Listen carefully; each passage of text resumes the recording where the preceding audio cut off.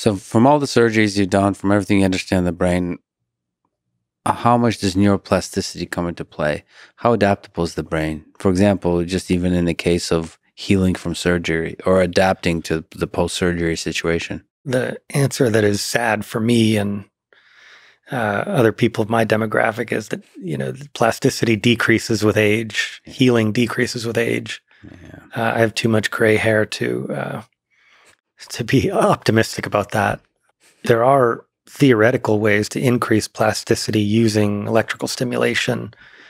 Nothing that is, totally proven out as a robust enough mechanism to offer widely to people. But yeah, I think there's cause for optimism that we might find something useful in terms of, say, an implanted electrode that improves learning. Certainly, there's been some really amazing work recently from Nicholas Schiff, Jonathan Baker, and others who have a cohort of patients with moderate traumatic brain injury who have had electrodes placed in the deep nucleus in the brain called the centromedian nucleus, or just near the centromedian nucleus. And when they apply small amounts of electricity to that part of the brain, it's almost like electronic caffeine. They're able to improve people's attention and focus. They're able to improve how well people can perform a task. I think in one case, someone who was unable to work after the device was turned on, they were able to get a job. And that's sort of, one of the holy grails for me with Neuralink and other technologies like this is, from a purely utilitarian standpoint, can we make people able to take care of themselves and their families economically again? Can we make it so someone who's fully dependent and even maybe requires a lot of caregiver resources, can we put them in a position to be fully independent, taking care of themselves, giving back to their communities?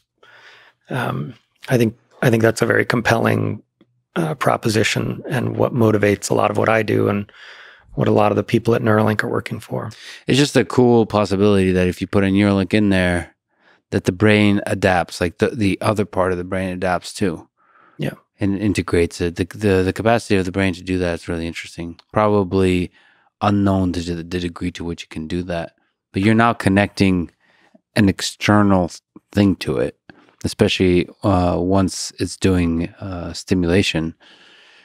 Like the biological brain and the electronic brain outside of it working together, like the possibilities there are really interesting. Yeah. It's still unknown, but interesting.